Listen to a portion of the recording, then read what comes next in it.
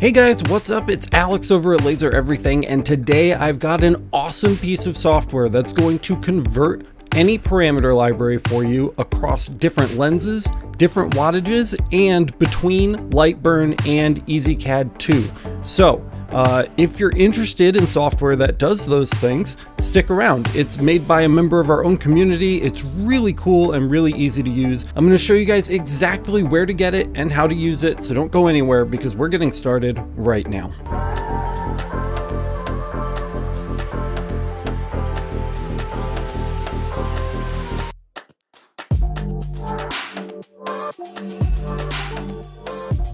If you guys are excited to convert parameters automatically instead of doing it by hand, I think you know what to do.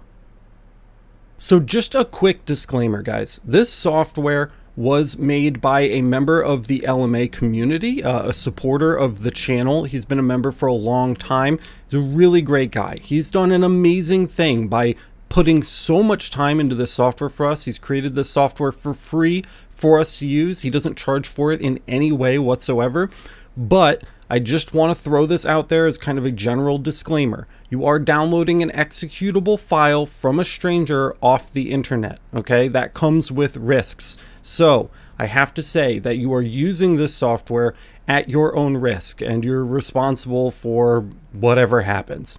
That said, I am perfectly comfortable using this software on my machine, and I think you guys will be okay using it too. So I just wanted to throw that out there. Anyway, I'm not concerned, guys. I don't think that people should be concerned about this. It's just something I feel like needs to be said. So here we are on the GitHub page, guys. If you need a link to this, I'll go ahead and link it down in the description. And if we just check out the description real quick, we've got the README file, converts parameter settings and libraries for different laser engraver wattages and lens sizes, supports Ezcad 2 and Lightburn parameter library file types.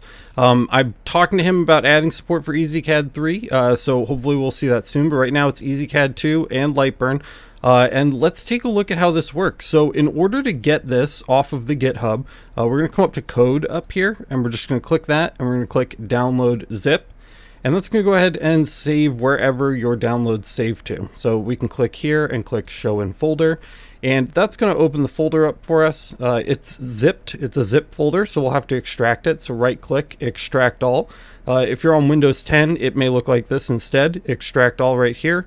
We'll go ahead and click that, and we can just hit extract, and that's going to open up this new folder for us. So we'll go ahead and open that, and we have a getting started guide, a laser params converter, a license file, a readme file, and a setup file. So we're going to go through a couple of these really quick just to show you what's included in the download. So if we open the readme real quick in Notepad, we can see this is just the description from the GitHub page. So if you read this already, then there's nothing new in here. There is also a quick kind of startup guide. It's a PDF, and we can open that and take a look at that real quick. So this basically just has all of the instructions that we're going to cover in this video. So if you missed something, you can refer to this document in order to figure out any steps that you might have missed. He does a great job kind of breaking it down and tells you even how to organize your Lightburn library when you convert in from Ezcad. There's a bunch of great info in here. So check out the guide if you have any questions.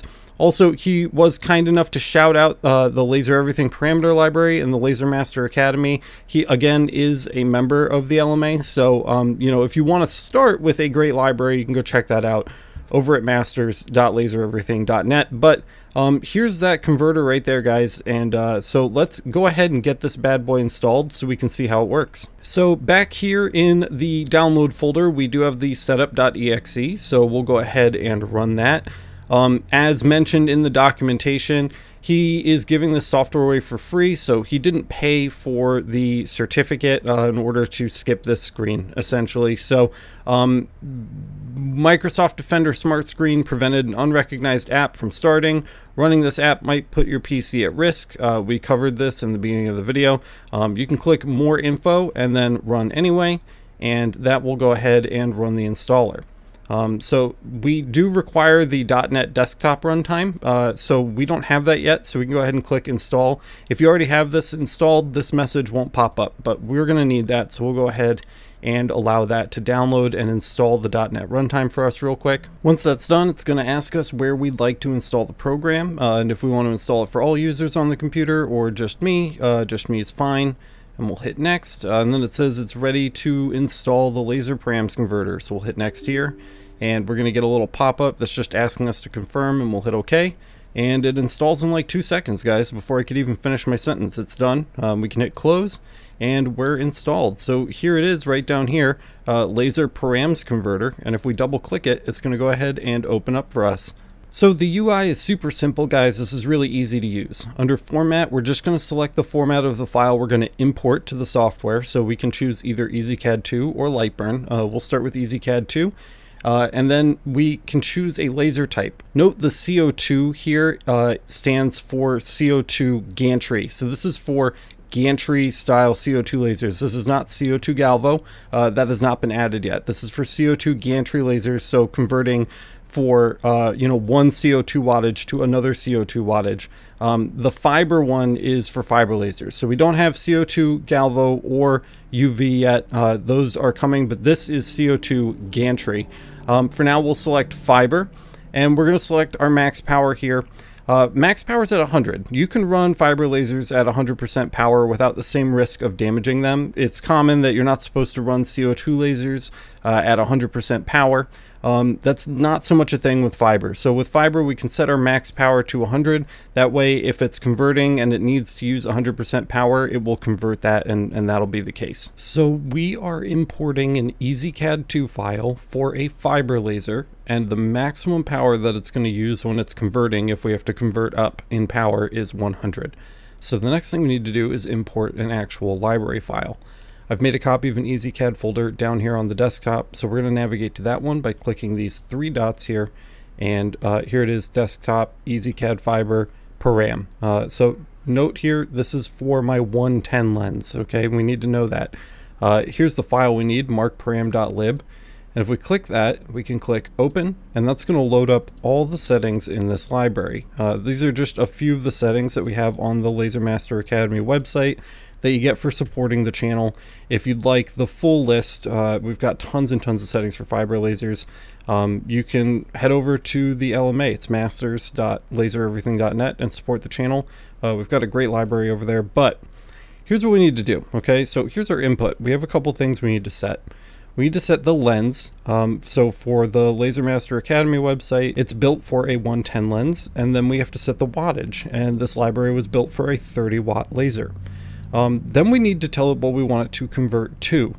So let's say I just got a brand new 200mm lens, okay? And it's the same 30-watt laser. All we have to do is click one, and we can convert just one at a time. And here you can see it's showing us for a 200mm lens at 30 watts, we'd need to use 100% power and a speed of around 550. This actually won't assign it to a library over here, so you're not bringing these over one by one. If you hit convert, it just reconverts over and over. But yeah, so this is just a handy kind of mini tool for just converting one-offs if you just need to convert something really quick to get an idea. But we want to convert our entire library, so that's going to be over here. We have our output. So again, this will be the lens we're going to and the wattage we're going to. And if we hit convert all, it's going to go ahead and convert all of these settings for us right over here into this column. And that's it. I mean, it's done, which is very, very easy. Lastly, we just want to choose how we're going to save it. So we can hit save parameter files down here, and it's going to ask us if we want to save this as a Lightburn library file or if we want to save this as an Ezcad 2 file. Since we are just saying that we've gotten another lens for our 30-watt fiber, we'll go ahead and save this as an Ezcad 2 file. And we can hit save. So let's just call this markparam. Let's just give it another name so we don't mix these up. So we'll call this 200 just so that we know that this is the one that's been converted for our 200mm lens, and we'll hit save, and it's going to say saved, and that's it. We're good to go. We saved that in the folder where we're expecting to find it, so here it is up here. Of course, Ezcad won't know to read this because it doesn't know how to read markparam200.lib. It's looking very specifically for markparam.lib, so we would have to make another copy of our Ezcad folder and then move this one in and rename it to markparam.lib. But we have it there, so that's great. What if we want to convert for lens and wattage? It's the same exact thing. So we'll go ahead and type 50 watts in here, and we'll just hit convert all again, and boom, we've got a new converted setup for a 50 watt laser. Works the same for 60 or even 80 or 100. We can hit convert all, and it's going to continue to convert those for us. Note that it only changes the speed if it has to in order to make the setting work. Usually this will happen when you're going from a larger wattage laser to a lower one. So if we have 30 watts over here and we're using a 20 watt laser when we convert, let's keep the lens the same, and we hit convert all, you'll see some of these speeds start to drop over here, and that's because you can't raise the power anymore. So the speed has to slow down to compensate. They'll still work, but they might need a little more fine tuning. Same thing if you're keeping the same wattage, but you're going to a really big lens. So if we're going to say like a 300 millimeter lens, and we convert, you'll see these speeds, almost all of them are going to require 100% power, and the speeds are going to be really low. And that's just because the dot size is so much bigger on a 300 millimeter lens. So you really need to get more power and slow that beam down in order to get similar marks. But it does work. It just might take a little more fiddling if you start to get into this territory over here. Finally, I just want to talk for a minute about converting for Lightburn, because Lightburn handles libraries a little bit differently than Ezcad. In Ezcad, you just get a straight list like this. It's the setting name, the power, and the speed, and that's basically it. But if you've ever used Lightburn, you know that it actually has like folders and a different hierarchy-based system on how parameters are organized. So I just want to show you what that looks like. So for this example, we're going to say 110 lens, 30 watt laser, and we're just converting from Ezcad to Lightburn. Okay, so we'll hit convert all, we'll let those update. You'll see the settings are exactly the same, but this time when we hit save parameter file, we're going to change this to a Lightburn file, and we'll go ahead and just save this right on the desktop. So we've got our markparam.clb, that's a Lightburn cut library file, and we'll go ahead and save, and it says parameter file saved, and we'll hit OK. And now we need to open up Lightburn because I want to show you how this looks. So here we are on Lightburn. It's set up for my 30 watt JPTLP. This is the Mactron unit right here. If we come to library, I've got my whole LMA parameter library in here, but we're going to load this new test one. So if I go load, and then we can come up to the desktop, and here's our markparam.clb. Remember, that's the Lightburn cut library. We'll go ahead and select it and hit open. And it loads up initially, but there are some things missing. Ezcad doesn't use titles and descriptions, so you get the setting name, but these things aren't filled out. And if we have two settings that are both for, I don't know, let's say steel, right? So we have steel general and we have steel white finish. So if we wanted to combine these so they're both under steel, what we would do is select the actual setting. That's the one that's labeled description, and we're going to hit edit description. And if we come in here, we can see title and description. So let's cut general out of here because that's kind of the sub label. So we'll just leave it F steel. Title will say general. And the description, we can even say general or steel general. Okay. And we're going to hit OK here. And we're going to do the same thing to the steel white finish. So we'll come into edit description. We're going to just change this to steel white. It's important that those match perfectly or they're not going to show up together. Title, we can say white finish, and then description, steel white finish. And if we hit OK, now they're both going to come up underneath steel. So now we can drop steel down, general, and white finish, and we have steel general and steel white finish. So that's how you combine two settings of a similar material, just so that you can organize your Lightburn library a little bit better. And of course, even if you don't have multiple settings, like say for the brass, you can still come in here and we can edit the description, and we can say brass general, and we can make the description brass general. That way, if we add a brass setting down the road, we can still use the material name fbrass, and we're going to be able to have those under the same material with their own individual settings. So that's kind of how I like to fix things and reorganize it once it's been brought in from Ezcad. There's no workaround, because again, Ezcad is a very like just straight up linear list, whereas Lightburn uses this hierarchy system. So you'll have to clean up your library a little bit, but cleaning up the descriptions is going to take a lot less time than trying to convert all of these parameters with the Excel spreadsheet and copying them in by hand. So you win some, you lose some, right? But that's about it, guys. That's pretty much it for the laser parameters converter. This is the 1.0.3 beta. Again, the link to the GitHub page for this in the description of the video, so you guys can come up and grab this download. I'm sure it's going to be updated over time. I have a lot to talk about with the developer about fine-tuning the formulas that he's using to convert these, because it's based off the Excel spreadsheet, and I think we can get it better. So keep an eye out for this to be updated. If it does get updated, we'll certainly cover it here on the channel, so you'll hear about it. Special shout out to David Christian from the Laser Master Academy for putting this together for us. It's so much appreciated, and I know it's just going to save you guys a ton of time and effort. So I am really excited to be able to share this with you guys today.